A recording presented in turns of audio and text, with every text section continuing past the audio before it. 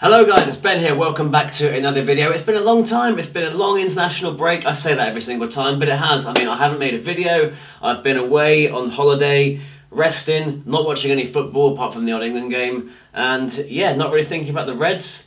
And what a lovely couple of weeks that's been. Even though we're top of the league and we should be happy about life, yeah, here we are again with a big game to get back into it at Wembley on Saturday afternoon against Tottenham Hotspur. It is the scene of the biggest of crimes last season, that 4-1 defeat. Okay, we lost 5-0 at City and there were other heartbreaking defeats, but the 4-1 at Spurs was a real low point. I came on here afterwards whinging about us not signing a centre-back, whinging about the transfer strategy, whinging about us still being miles behind, whinging about some of Klopp's decisions, some of the substitutions, and yeah, it has been uphill ever since we got to the Champions League final, and now we're top of the league and everything is great. So let's go into this game at Wembley with, full of confidence and full of belief that we can actually turn these over. We did have a good record at Spurs away for a brief period in the sort of mid-2010s, if that's the way of saying it. Remember the 5-0 in 13-14, remember the 3-0 in 14-15, then there was a couple of draws when Klopp first took over. We got the 0-0 and then the 1-1 the season after that, and then obviously last season disaster struck. Dejan Lovren really struggled, Mignolet really struggled. Neither of those guys are going to be in the team this weekend. Who is going to be in the team is a flurry of new signings that have really kind of elevated us, hopefully beyond Tottenham. I mean, I know they like to talk about the fact they finished above us, what is it, 8 out of the last 10 seasons, and there's a weird rivalry going on between us and them. I think it's mainly their fans really enjoying the fact they're part of the big time, or as they like to call themselves, part of the big time now. They think they're on our level, and not just me being a petulant, fan of one team in that little rivalry. They're not. They are not going to, they're not going to. I'm not going to guarantee things, but you'd be surprised if they finished above us this season. You'd be surprised if they won another trophy before us, even though we've done so, or we've failed to do so in the last few years. But they're winning even less. As much as they're doing well and putting the pressure on every season, Spurs are Spurs, and they've not signed a single player. I know they did great to win at Old Trafford 3-0, and I know they've got a great squad. I really like Lucas Moura. I really like Son Heung-min, who I presume isn't going to be back. Dele Alli.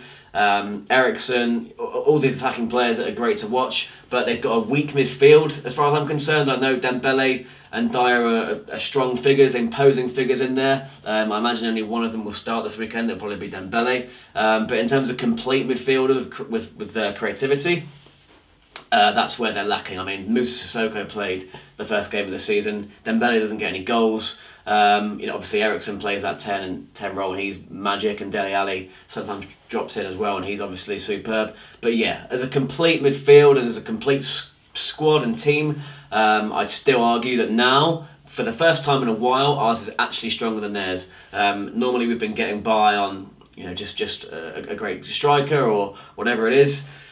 But now we're fully equipped to beat Spurs at Wembley, and do I think we'll do so? It's going to be very tough. The bookies have got Spurs as slight favourites. Sky Bet have got it 7-4 for Spurs, 7-5 for Liverpool, so you can barely split them. Obviously Spurs being slight favourites, but still odds against, really magnifies how tight this game is. I mean, the back three of Vertonghen, Sanchez and Alderweireld, on paper and even in practice at times, Old Trafford of course, they were great. United did miss chances in that game. But at Watford they capitulated set pieces, with their undoing, and you don't necessarily associate that with Spurs, but that is what happened. And have they really got the best defence in the league that maybe they've been kind of, people have said they've got? I mean, Chelsea have been given that name a few times in years gone by. Man United had it when they weren't conceding many goals when Mourinho first came in. A lot of 0-0s obviously, but Liverpool aren't going to be far behind now. I mean, Man City have got flaws. Spurs have got flaws, which I'm sure we'll look to exploit on Saturday, but Liverpool aren't far away. We've conceded 1 goal this season. It was Alisson's mistake. Not even just the personnel in that back four, but the leadership of Van Dijk, the confidence of Alisson, Joe Gomez, who physically looks in the best shape of his life and mentally just looks like nothing phases him. He's in his preferred centre-back role. And we've got the 2 full-backs who will make mistakes this season. They're not perfect, and they're not, when you think of the great defence of the Premier League, you think of the Ashley Cole, Carvalho, Terry, Ferreira back four, full of men, full of experienced pros. It's very different to that. It's not your Neville, Ferdinand, Vidic and Evra back four full of men. It's different, it's youthful, but it's one of confidence, one of playing the ball out from the back, one of panache, one of good set-piece delivery, one of good delivery from all wide areas really, and it feeds into that midfield, which is unpredictable to predict who's going to start. Jordan Henderson took a lot of stick after the Leicester game. Gini Wijnaldum didn't have his best game there either at the King Power, so where do you really go from there? Naby Keita didn't play against the Foxes. He played well in the first few games, though, particularly the first two at Palace. He was terrific. So, you know, where do you really go with it? So the back five, what we know is Alisson, Trent, Van Dijk, Gomez and Robertson. But yeah, coming onto the midfield, Jordan Henderson, you know, he played for England against Spain. I thought he wasn't great there either, to be honest with you. Fabinho has been playing at right back for Brazil. Is he ready to be thrust straight into midfield? I know a lot of you guys will want him to be. I honestly don't know if he's ready for that. I think Jordan Henderson might be the guy that's selected here. I think James Milner will keep his place. And then you pick him between Wijnaldum and Keita, really. So who do you go if it Spurs away? I'd like to see us go for Keita. I really would. I think Wijnaldum deserves to sit out after that kind of pretty limp display at Leicester. You know, the big away games, is Wijnaldum going to show up? This sort of game Emre Can would have been great for, you know. But Naby Keita, why not? Let's see what he's all about at Spurs away, and then the front three of Mane, Salah and Firmino do their thing. No one seems to have played too much football over this international break as far as Liverpool players are concerned, so that's positive. No fresh injury concerns except for Lallana. Dejan Lovren's had a setback, so Joe Gomez, as it looks like, will be keeping his place for the foreseeable till the end of October at least, which is when Lovren is likely to come back. But Gomez, by that point, may well have established himself as clearly the first choice alongside Van Dijk. So, I mean, this is one of the hardest games to predict. You know, if you look at how Spurs play, they're probably going to go three at the back. How is that three at the back going to match up against what you'd imagine would be a pretty orthodox front three of ours, even though we're going to interchange? Will they go Ben Davies or Danny Rose on the left? You'd imagine it'll be Trippier on the right. And then will it be a midfield triangle of Dembele, Ali and Eriksen? Will they go for a bit more steel in there? Maybe bring Eric Dyer in as well to try and combat that front three? I mean, it'll be interesting to see how they line up. If I look at the predicted lineups of all the kind of various outlets, it's not certain either way. Spurs always rotate their fullbacks, and you're never too sure what the midfield's going to be too. So interesting to see. It's the early game, so of course we're setting the pace this weekend. Other teams are doing really well. You know, Chelsea winning with regularity at the moment, maybe not something we expected with a new manager and their relatively tough start to the season. They're having to play Arsenal early on, a trip to Newcastle, they navigated that quite easily, Huddersfield and Bournemouth too, so fair play to them. Are they going to be title contenders? Maybe so. I still think Spurs are going to be right up there, even though I've kind of slagged them off in the opening part of this video saying that there's much more chance of us winning the league. There is, but you have to respect Spurs have a 30-goal striker in Harry Kane. They've got one of the most,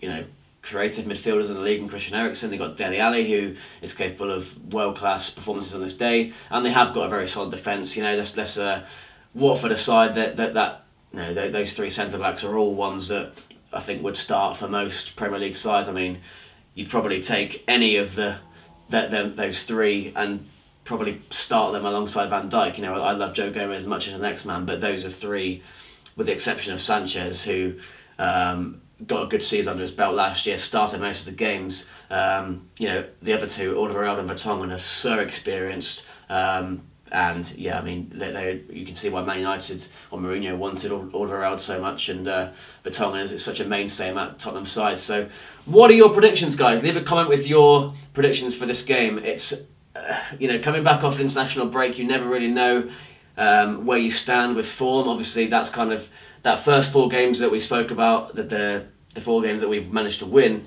have been and gone. We've got the 12 points in the bag. I think we're now moving on to a completely different phase of the season. We might see new systems or new tactics or new ways of playing introduced, new times of substitutions. You know, it's that block of four games is very much its own entity, and you know, that entity didn't involve the likes of Fabinho. It didn't involve the likes of Nathaniel Klein, who might get more of a look in very soon.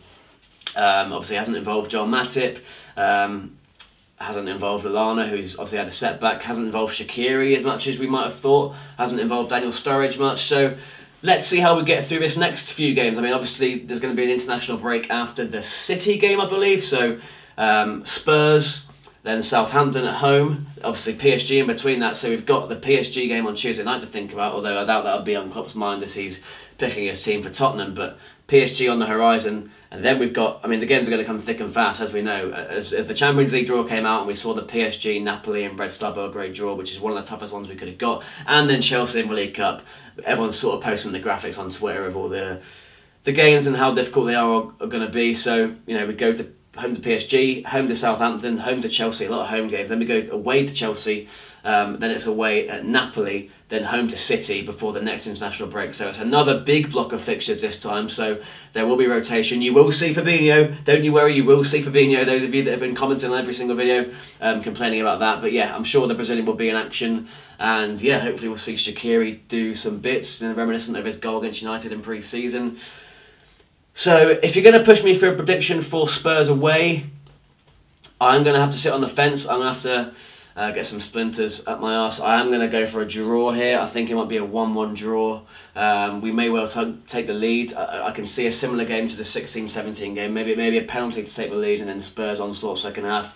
You know, Harry Kane has ended the August hoodoo by scoring a couple of goals in that month. So he, you know, we all know he does well in September anyway and gets right among the goals. So you have to be wary of that. Will there be any scars from last season? I honestly don't think there will be because the personnel has changed so much. You know, the goalkeeper for a start. I mean, I know Alisson made a mistake at Leicester, and I know that's a big problem.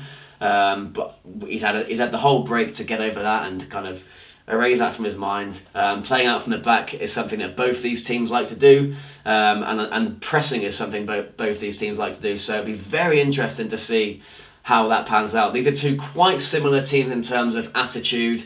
A young, vibrant manager that's got his style that players buy into. I think players really enjoy playing for both clubs. It's not one you want to get out of like Man United is at times, or even Arsenal to an extent. So two happy, fairly young squads in what I'm sure will be a very exciting, entertaining game of football. A lot of high pressing, a lot of chances, a lot of creativity in both front lines. So let's hope our front three can be actually ruthless this time and actually click, because let's face it, let's be honest, they've all, with the exception of Sadio Mane, who was good up until the Leicester game, they've all been pretty poor. I mean, Mane was poor against Brighton as well, I should say. He was great against Palace and West Ham, but other than those two performances from Mane, the front three in general have been pretty poor so far. Let's be honest about things, and they cannot afford to be here because we are going to be restricted in terms of chances.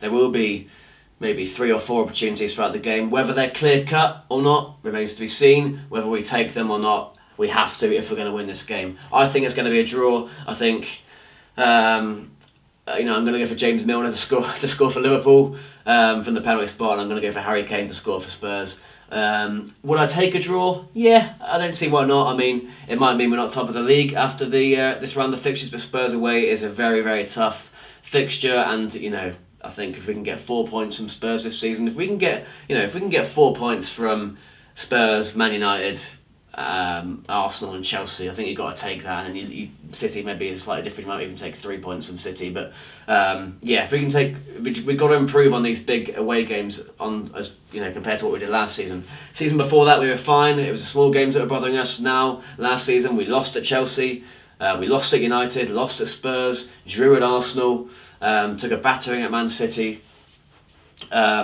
And the home games were not necessarily all ideal results either. You know, drawing against Chelsea, United, Spurs, and then beating City and Arsenal. So the big games, this is the first one out of the 10 against the rest of the big 6, and it needs to be a positive result. And I think a draw is positive, not brilliant. I mean, I won't be coming home and celebrating with getting all my friends home for a party, but I'll be happy. Depending on the circumstances and the way in which the game goes. If we can see the late equaliser, then obviously it's different. But would you be happy with a draw, guys? Leave a comment with your thoughts. Who do you want to see start? I mean, it's quite an open brief in terms of who's going to start the game. Do you want to see Fabinho introduced at right back maybe? Do you want to see him in midfield, which I presume all of you will, rather than Jordan Henderson?